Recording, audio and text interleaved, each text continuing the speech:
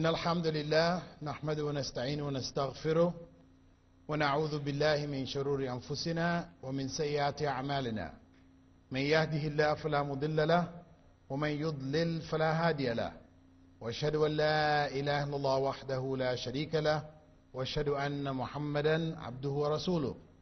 Indeed, all praise is due to Allah, and as such we should praise Him, seek His help, seek refuge in Allah from the evil which is within ourselves and the evil which results from our deeds. For whomsoever Allah has guided, none can misguide, and whomsoever Allah has allowed to go astray, none can guide. Now I bear witness that there is no God worthy of worship but Allah, and that Muhammad sallallahu alayhi wasallam is the last messenger of Allah.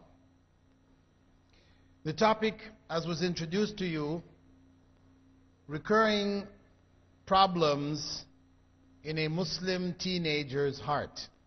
I've changed the topic a little bit.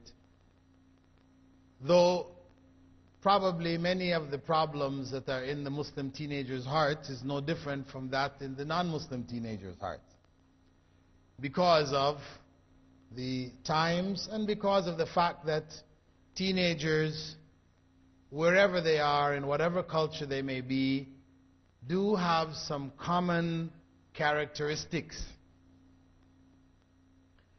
And the idea here of looking at these problems is to try to find some kind of Islamic solution, since we're talking about the Muslim teenager's heart. To try to find some solutions to deal with these problems. So, what I would like to do, I have made up a list of problems that I think you guys have in your hearts. Now, how many of you are actually teenagers? Stick your hands up. I see a lot of preteens here, or you guys are just short. Oh, okay, you're just short. All right.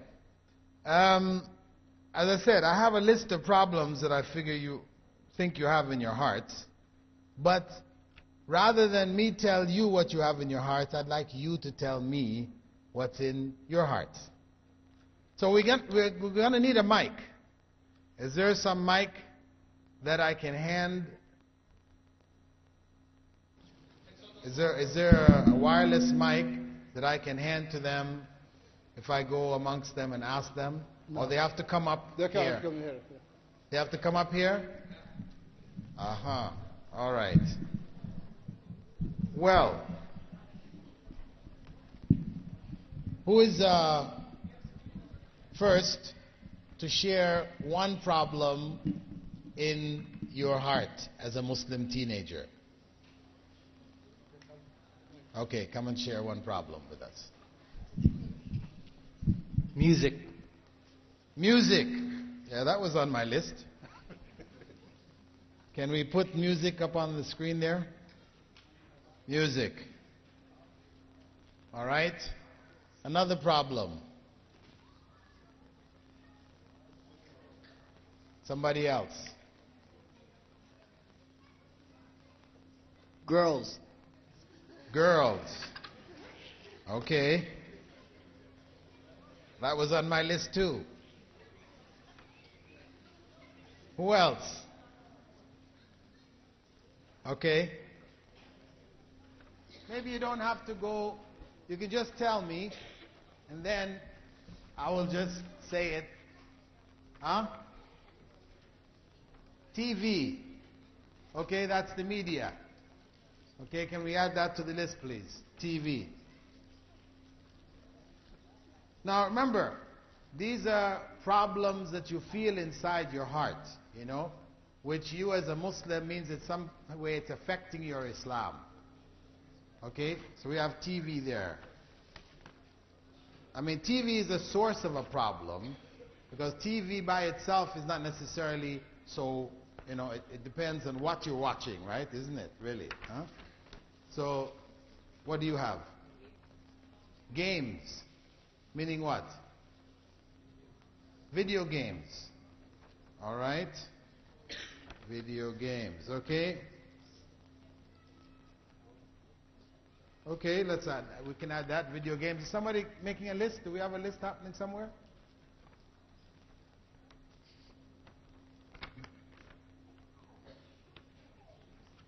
Okay, what do you have? Drugs? Okay, in general, I hope you don't really have it. Okay. Yeah, I had drugs down here. Drugs, yeah. Video games. Pen's not writing so well.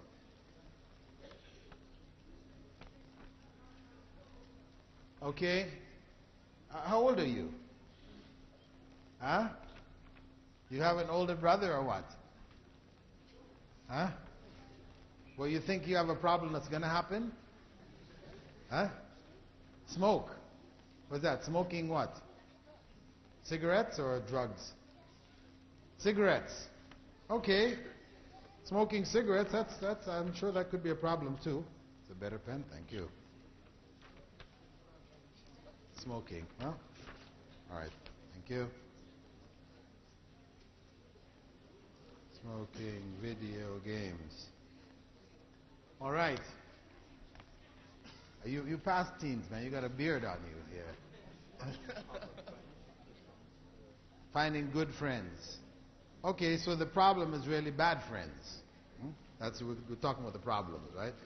Bad friends. Good.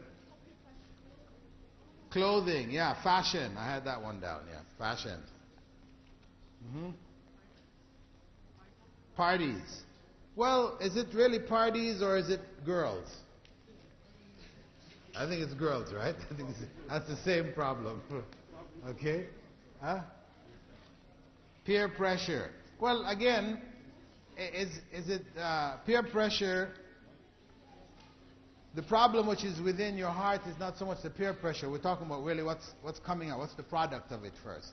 Then we go back and look. Peer pressure is one of the main causes. Okay. What do you have? Huh? Fighting. Okay, I have that down as gangs and bullying. Gangs, you know. You have gangs. Some of the schools, you have gangs. And these gangs beat up on other gangs and other people. Right? Is that a problem? Is that a problem that exists or not? It's real? Okay, gangs. Okay, looks good. Okay. Another problem that I found, okay, nightclubs. But nightclubs, again, that's music and girls, you know, it's everything together there, right? How about this one? Nobody said this one yet. But I don't see anybody with the problem. But you know, this body piercing. People sticking rings in their nose and their studs in their tongues and stuff like that. I don't see anybody. Anybody got a ring in his nose here? Huh? Alhamdulillah, you haven't gone that far yet, but inshallah. No? Okay. Laziness. Everybody's got a laziness problem, really. Huh? Robbing. Well, criminality. Okay. Sports. Well, sports sometimes is a good thing. Really. I wouldn't say sports necessarily bad. I mean, it's just how we deal with sports, isn't it? Really. Huh? Curfews. Well, you know what I think curfews come under? How about this one? Disobedience to parents. Huh? I think that's what curfews comes under, right? People want to be free. No curfews. Do your own thing, right? Huh? Coarse language, bad language. All right. Bad language. Okay.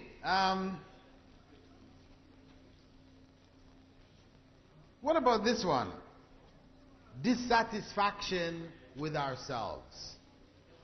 You know the Michael Jackson syndrome? You never heard of that? The Michael Jackson syndrome, that's known as dissatisfaction with oneself. You don't like the way you look. You want to look like somebody else. Huh? Is that a problem? Huh? Huh? For the girls. Yeah, okay. Yeah, I think this is dissatisfaction, you know, what people call your body image, how you look, you know, how you want people to be able to see you and to like you, and you know, right? But the other one was crime. We had this. Did we have crime up there? Huh? We said robbing. We said it's really crime, like shoplifting. You know, people go into stores and because they like to have what everybody else has. Other friends of yours have some nice things and you don't have them, so the shortcut is to go to the store and take it when the shopkeeper is not looking, right? Huh? We have some problems with shoplifting, right? That's a crime. Crime, okay. Shoplifting, crime. All right. If we add all of these points that we've looked at, right? These problems which occur and recur inside of your hearts, these are symptoms or products of another problem. Actually, somebody here pointed out that problem. Who said peer pressure? Yeah. This is the big problem, which creates these other problems. Peer pressure. What does peer pressure mean? Can you explain what peer pressure means? What does peer pressure mean? Huh?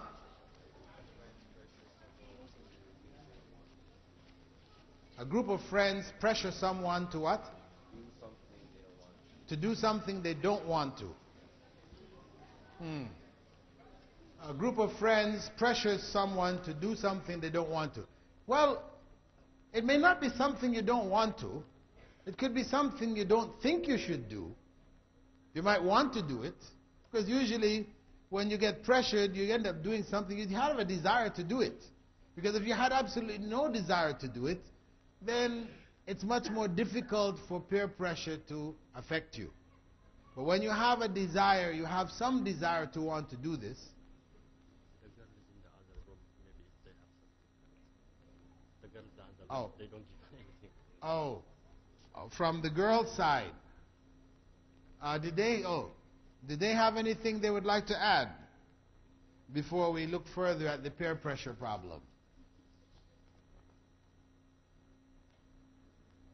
We have a microphone over in the girls section. If they would like to add anything to the list of recurring problems.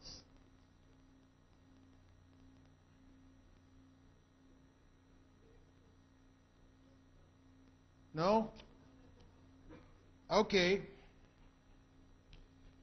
Anyway, so we said it is the peer pressure, where the group of friends, the people that you are with, they're all doing something, or they all want to do something.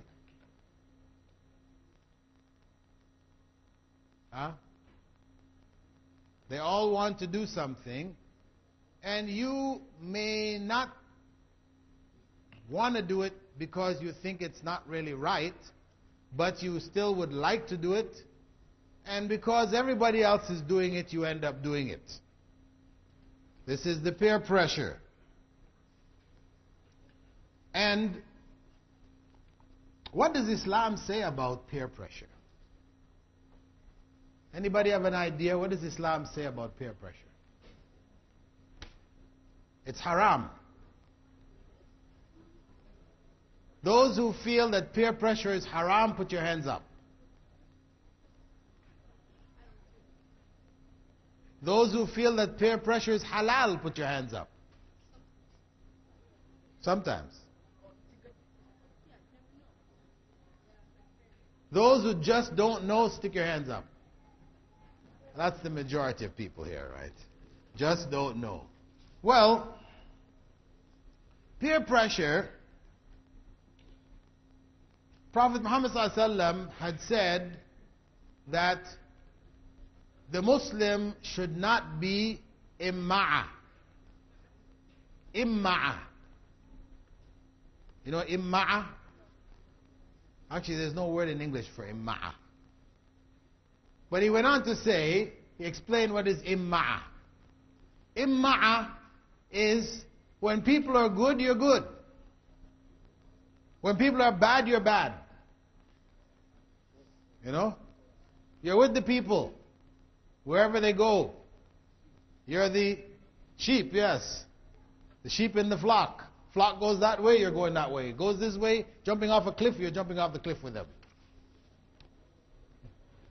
That's imma'a.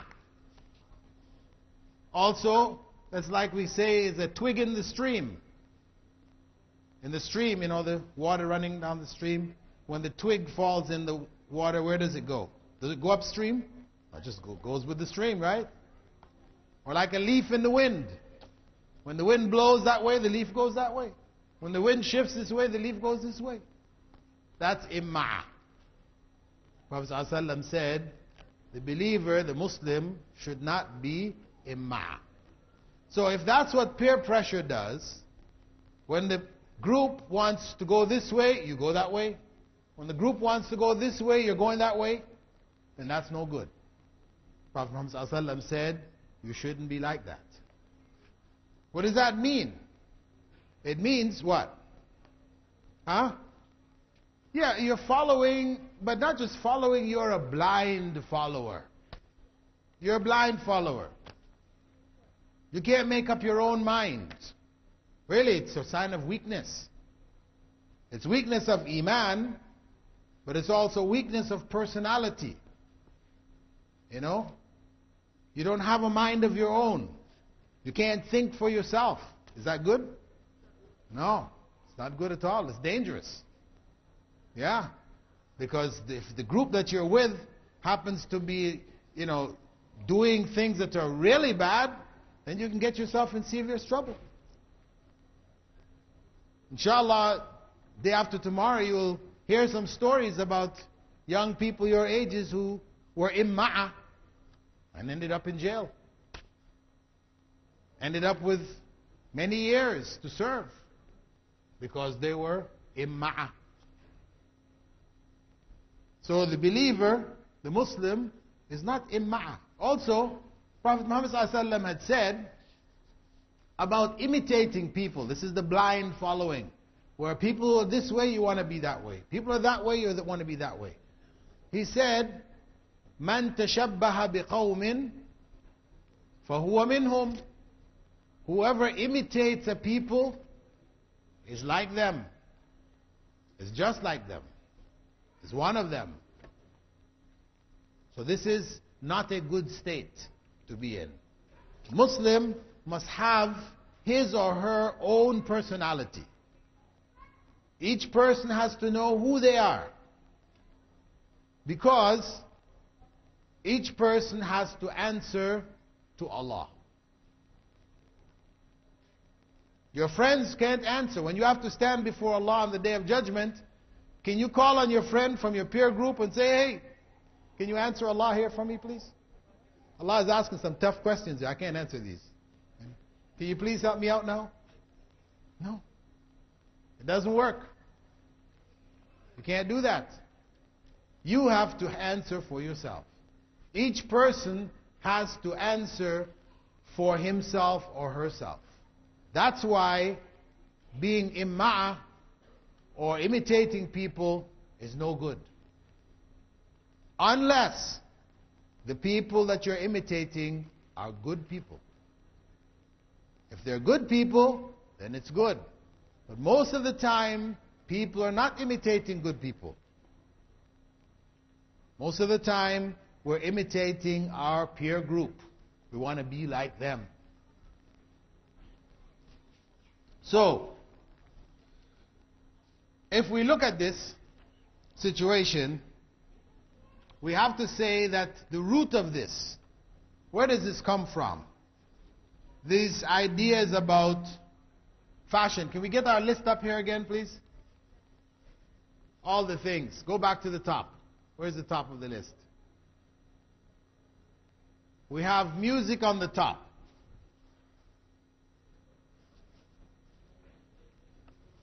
Where do you think that the music comes from? The music which is haram. Because we know in Islam there's music which is halal, isn't there? Huh? You didn't know there was halal music?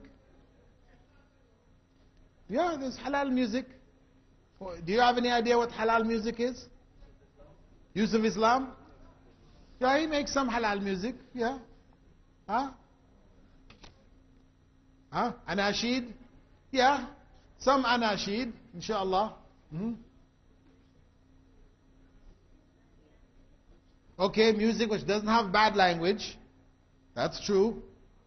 Because if you have music and the people are singing and what they're singing or saying has dirty language, then of course it's haram.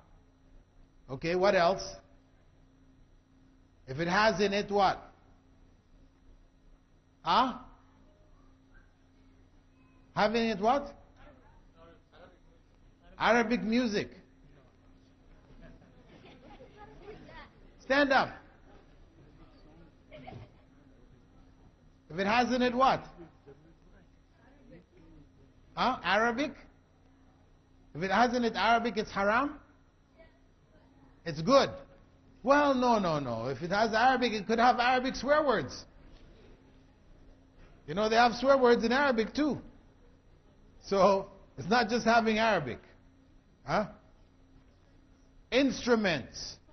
Is it all instruments? Huh? Okay, except for the duff.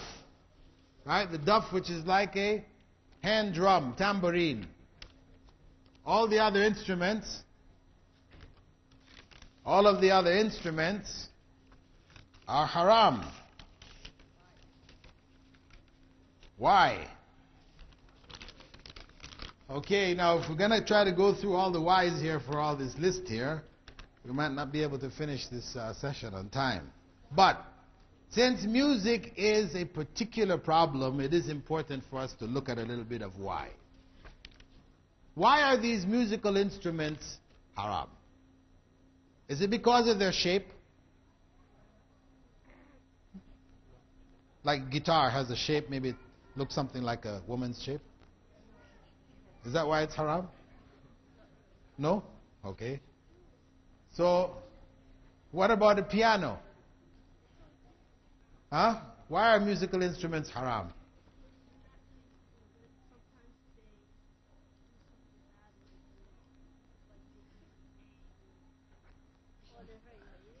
They hurt your ears? Well, I don't know about that. What do you think? They make terrible music? Well, maybe. Some people don't think it's terrible. They give false hope. In what sense? Whatever is with the music, if it's the wrong message, then the music makes it seem a little more deceit. It deceives you to think that the person singing is right. Sugarcoats everything and makes it. Sugarcoats bad things. But some people say maybe it sugarcoats good things. What if I'm saying some good things and I add this music along, it makes it nicer? It kind of works somewhat the same way as intoxicants, in that the music stimulates the mind, the body, and the soul. And when it does that, it kind of makes a person not normal. So what a person does commits whatever act. And then kind of like it's somewhat. It's actually scientific studies too. It works like almost in hypnosis. So it puts you in. Okay, brother is saying that it's hypnotic and addictive. What do you think about addictive? Huh? I think we'd agree on that one, right? Definitely addictive. You get used to it, you don't want to let it go. If you don't have it, then you start shaking, right? Where's my music? Huh? Music. Well, musical instruments, they have a way into the heart.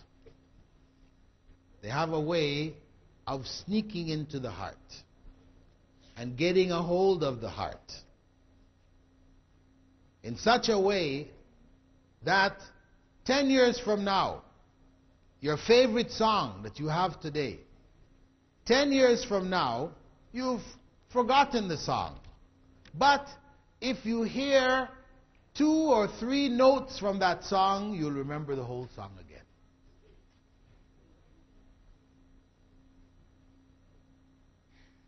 It has a way of captivating the heart. Those musical instruments gives it a stronger ability or power to go in and captivate the heart. And this is where the addiction comes from. So because of that, Prophet Muhammad ﷺ,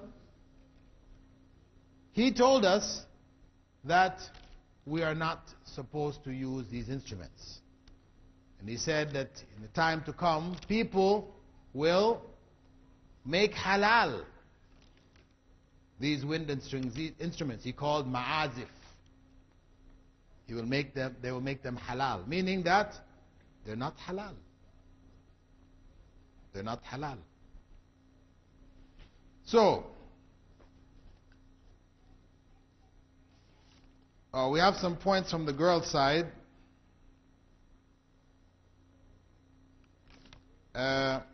One of the problems facing the girls, young girls, is gossip. All right? Gossip. But we said, and the gossip is a product also of peer pressure, where you sit with people and they start talking about other people.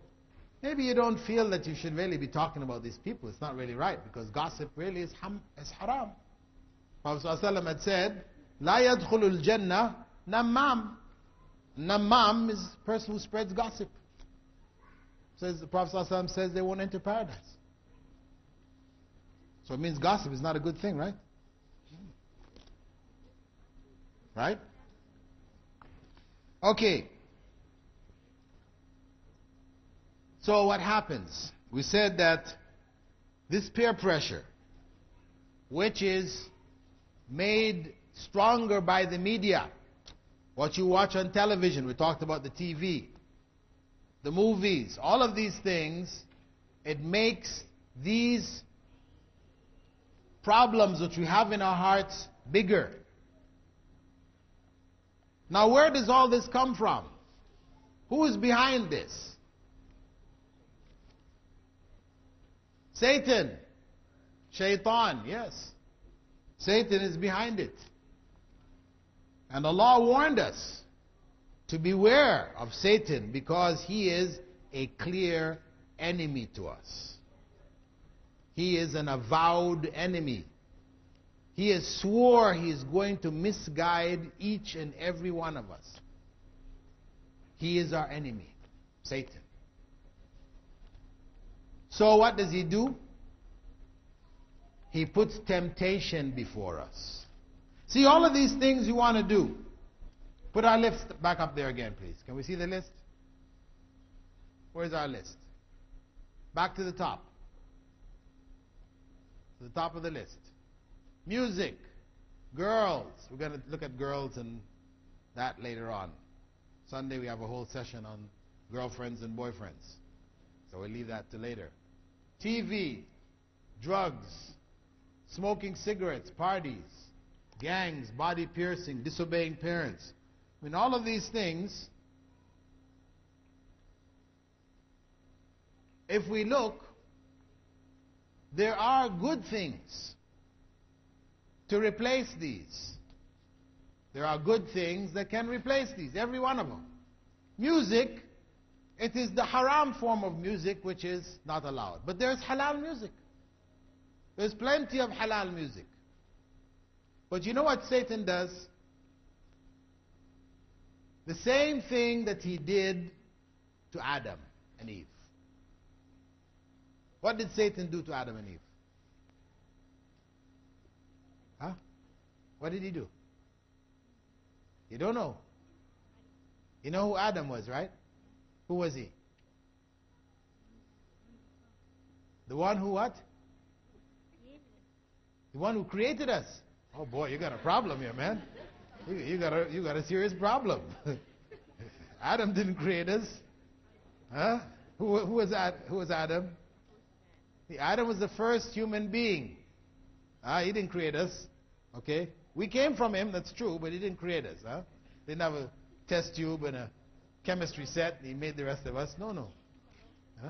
Yeah, he's our great grandfather. Okay? That's Adam. But what did Satan do to Adam?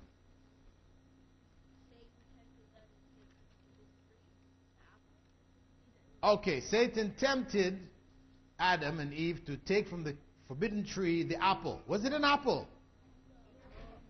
Where did you get apple from? Huh? You don't know? Okay, don't say apple then if you don't know. Right? We don't know what tree it was. We don't know what tree it was. What was on that tree? But the big question, what's the big question here? Big question is, was that the only tree in paradise? Was that the only tree in paradise? No. There were many other trees. Right? In fact, paradise was full of trees. But there was just one tree in the middle, all of the other trees all around it. Because of course in a forest every tree becomes like the middle, isn't it? All the other trees around it were halal. But that one tree, Allah said, don't eat from it. Why did Allah say don't eat from it? Was it a good tree? Or was it a bad tree? It was a bad tree. Yeah. It was a tree which was not really a good tree. Because Allah is not going to say, don't do this if it's good for you. No. If He says, don't do it, it's because it's not good for you. So there was one bad tree. He created a garden full of good trees and one bad tree in there. Okay? So now Adam and Eve, they could eat from all of these other trees. And they ate from the other trees. Wonderful things in the other trees. Now what did Satan do? Satan came to Adam and Eve. No, he wasn't a snake. This is what Christians say, right? He was a snake. Anyway, Satan came to Adam and Eve, right? And he told them, listen, you know that one bad tree, really it's a good tree. In fact, it's the best tree. It's the best tree in the whole of paradise. See, this was the trick, isn't it? It was the one bad tree, and he told them that it was the best tree. If you eat from this tree, you're going to become kings. And you're going to live forever. Sounds good, right? And wouldn't you like to be a king? Why not? Of course, everybody likes to be a king. You wouldn't like to be a king? Sure, all of us would like to be a king. Would you like to live forever? Not die? Sure. So, this was the trick of Satan. He fooled Adam and Eve into thinking that the one bad tree was the best tree. And that's what he's doing now with all of this whole list that we have there. Right? All of these things, where it involves haram, right? These are all bad things. Where it involves haram. I'm not saying everything, because we say girls. Are girls haram? No. Girls are not haram, but, where you have relations with girls that you're not supposed to have, that's haram. So we're talking about all of these haram things that are there on our list. There are good things to say, if we think about it. Bad language. How many swear words are there? Huh? You know how many swear words? How many swear words are there? 13. Oh, you've done some real research here. Came up with 13 Swear words. 13 is, of course, supposedly a bad luck number for these people, right? Well, anyway, you came up with 13. Well, probably there's a lot more than 13, but 20 or 50, even 100. If we say there's 100, and I'm sure if I asked you, make a list of all the swear words you know, you probably wouldn't get past 20.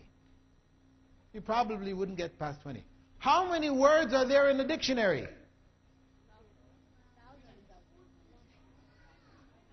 No, that's not. I'm giving you a comparison, something to compare to. If you can only think of, no matter how hard you try, you could only find 20 or 25 swear words, if that.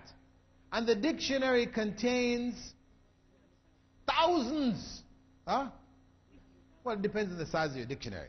But say thousands of words, right? If you have 25 bad words, and you have thousands of good words, why are you going to focus on those 25 bad words? Satan. Satan makes you think that those 25 bad words, these are the good words. Isn't it? These are the words we should be saying because our friends, our buddies, they're all saying it. So we should be saying that. These are the words we need to say. But really they're not. That is the same trick of Satan. And if you go through all the things, the drugs, all the drugs that people take, there are so many other things which are pleasurable. The amount of drugs are limited. The number of plants which produce these drugs, which are harmful to us, there are millions of other plants which produce things which are good for us. Why do we want to leave the good plants and go to the harmful plants? Who's behind that? Satan, Shaitan. He's the one behind it. So, this is part and parcel of Satan's plan. To make the haram things seem pleasing to us. So we like it. We feel that these are the things we have to do.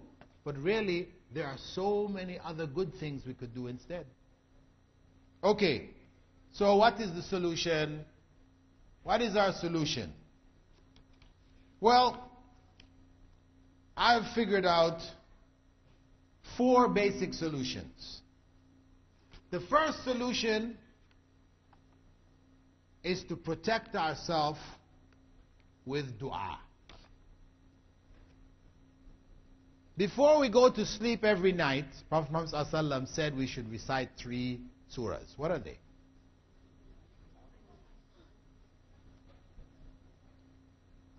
Nas, Falaq and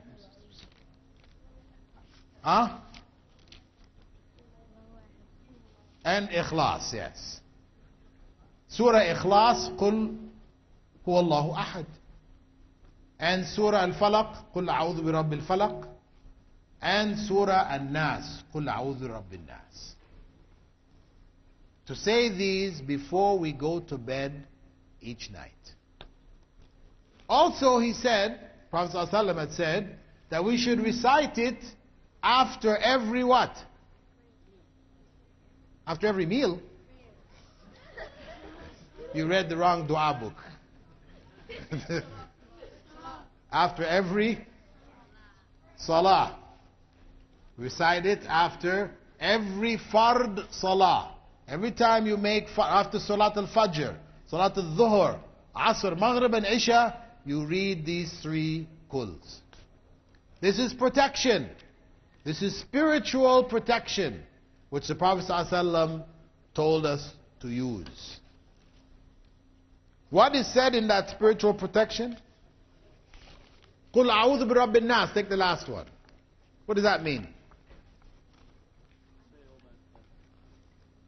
Qul a'udhu bi Rabbin Nas. Say, I seek refuge in the Lord of humankind. Or mankind. What about womankind? Okay, humankind. We seek refuge in the Lord of humankind. Qul a'udhu Rabbin Nas. Malikin Nas. What's Malikin Nas mean? The king of humankind. Okay. The king of humankind. Ilahin nas. Huh? The God, the one who should be worshipped by humankind. Min sharril waswasil khannas. Min sharri, from the evil of. Who is the waswasil khannas? Satan. But what does waswasil khannas mean? Huh?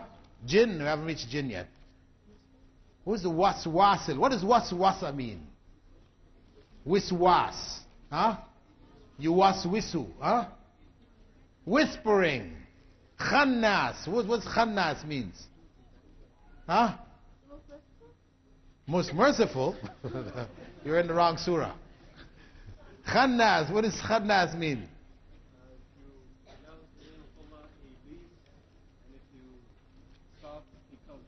Khannas is a sneaky guy. He whispers in your heart, buzz, buzz, buzz, and he runs away. He leaves you. That's the khannas. Alladhi yuwaswisu fi sudurin nas. Who whispers into the hearts of humankind. From who? Min al-jinn, nati, wan nas. From humankind and the jinn. So this waswas al-khannas could be a person, your friends, the peer group, or it could be from the jinn. So we seek refuge. This is spiritual protection for us. Seek refuge from shaitan. The second thing that we have to do, okay, that's number one, seeking spiritual refuge. That is a shield for us. We do that regularly. Are you ready to do that? Are you ready to try that? Before you go to bed at night, you recite the 3 kuls in your hands. You sit and put your hands in front of you, recite them. What do you do after you finish reciting? Huh? You what? Huh?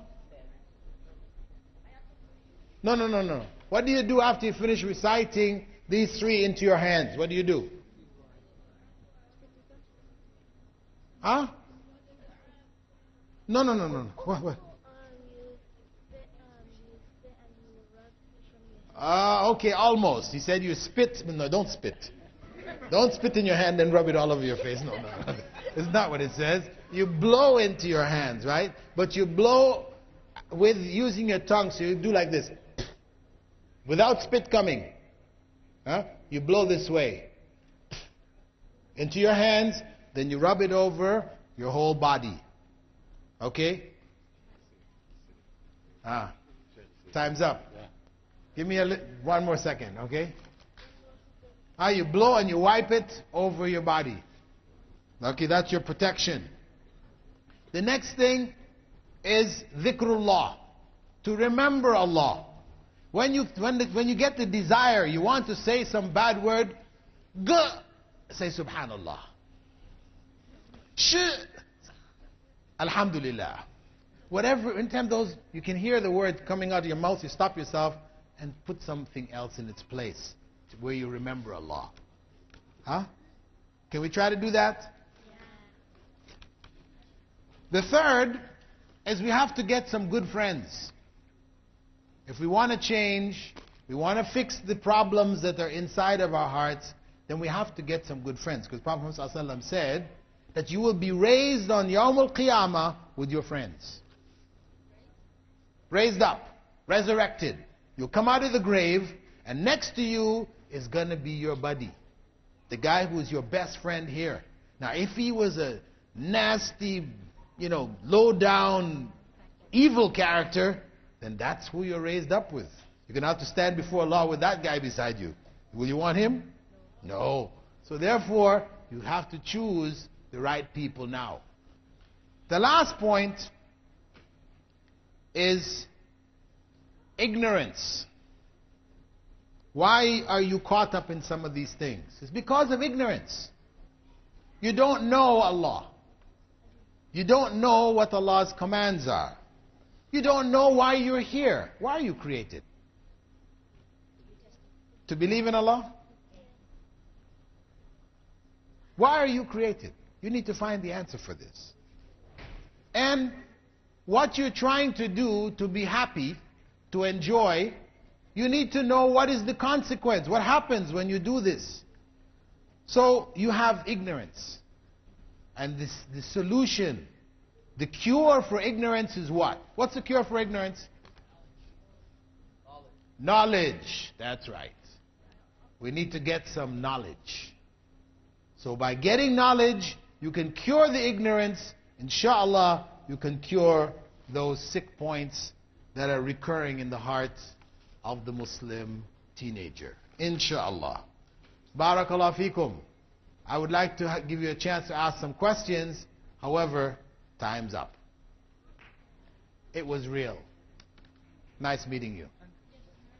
Assalamu alaikum wa rahmatullahi wa barakatuh. Inshallah. Barakallahu feekum.